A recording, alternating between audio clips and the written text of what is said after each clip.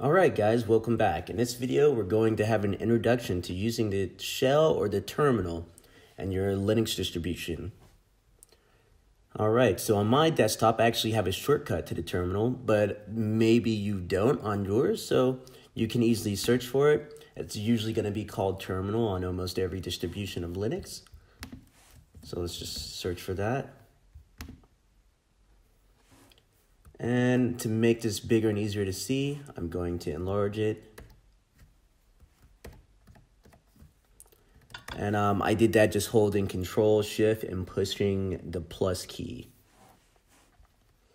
All right, so this is the shell. This is essentially the core of the operating system. This is where everything's happening essentially in the background. For example, if you did not install the graphical user interface on your distribution of Linux, you would only have access to the terminal. So I would like to go over some of the basic commands and how you can move around the file system here. So a very important command is called ls, and ls basically allows you to list files, list directories, list hidden files. And the cool thing about all the commands in Linux, they all have a very detailed help page. Oops, sorry. And this displays the full documentation for a command. Also, what I just did there to make everything disappear, I typed clear, and that will go ahead and clear out your window for you. So that's something you'll probably find yourself using a lot. And what I wanted to say is, an extremely important command that you'll use in the shell is called man. It's short for manual. And almost every application that you can run from the shell will have a manual or a man page where you can read through the full documentation and learn how to use it. For example, if we were to do man ls, you see it gives us the full name and what it does, list directory contents, a description, list information about the files, the current directory by default, sort entries alphabetically, if none of the, and these are the switches you can use, or arguments to the command, or sort is specified. And it tells you what the mandatory arguments that you can use in the short options as well. For example, so we could do an ls-a or -all, and it'll allow us to see hidden files.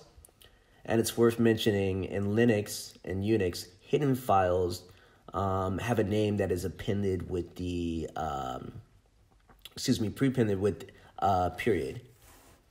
So we can even create some of those.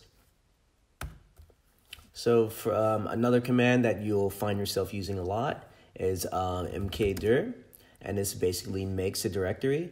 So we'll make a directory here called example. And also something that's very cool about the terminal here on Linux, you can push up on your keyboard to go to your last command, and you can keep pushing up and you'll scroll through your history of commands, and you can push down to go the other direction. So let's go ahead and change directories to that example directory, and we'll use the command called cd. It's short for change directory. Here we are. So now we're in our new directory that should have no files in it. We'll verify that with the ls command.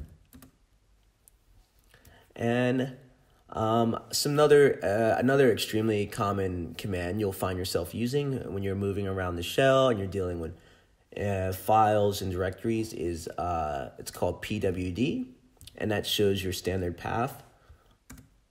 And as you can see, we're in /home/cam/example. So let's go ahead and create a hidden file.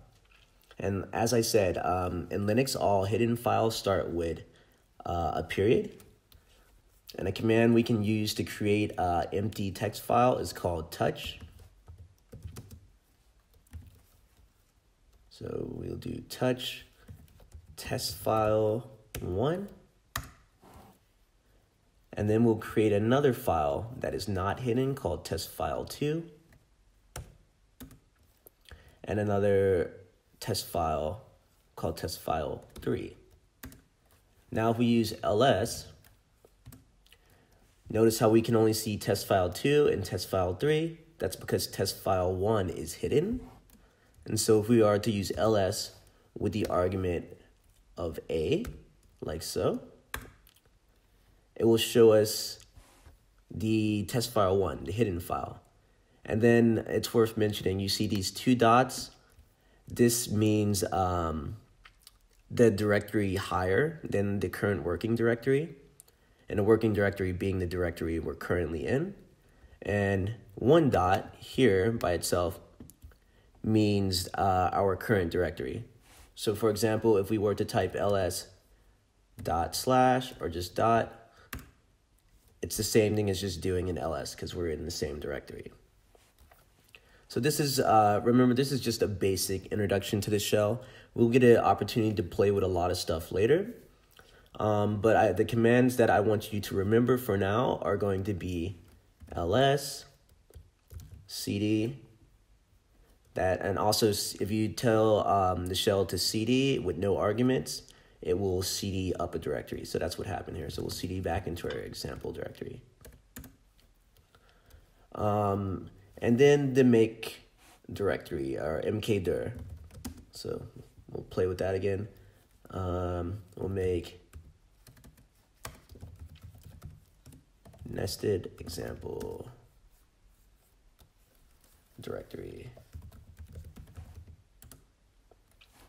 And it's worth mentioning, when you type a command here, in case you don't know, for example, I'll type ls, you send the command to the interpreter by pushing enter. So if you just type a command and you don't push enter, nothing's actually going to happen. So like I said, this is a brief overview.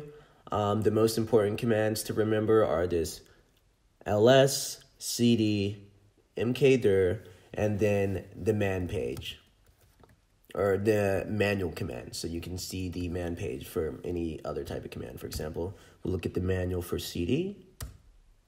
Oh, cd doesn't have a manual. That's weird. Let's look at the man page for touch. Touch, change the file timestamp. Update the access and modification times to each file and the current time. Yep, so that is the introduction to the shell. We'll dive a little deeper into what we can do in the shell, how we can interact with files. Oh, actually, before we end this video, there's another thing I want to show you.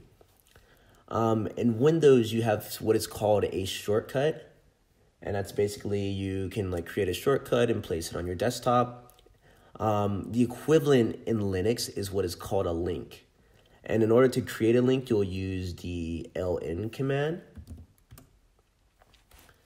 And you see it complained because we didn't give it any options. But here, let's take a quick look at the man page for ln. Make links between files. You give it the target where you want the link to be, and then the link name. So let's play with that quickly. Let's see what files we have here. Let's do ln nested directory, and we'll call it this is our link. Oh, and it's worth mentioning, in order to create a link for a directory, you have to do what is called a symbolic link. And we can get a little more into the difference between a symbolic link and a hard link a little later. But just for the sake of this exercise, I'll create a symbolic link. And if we do an ls -l, and ls-l lists everything in a nice list instead of in a formatted list, basically. And so you can see we just created our link file here.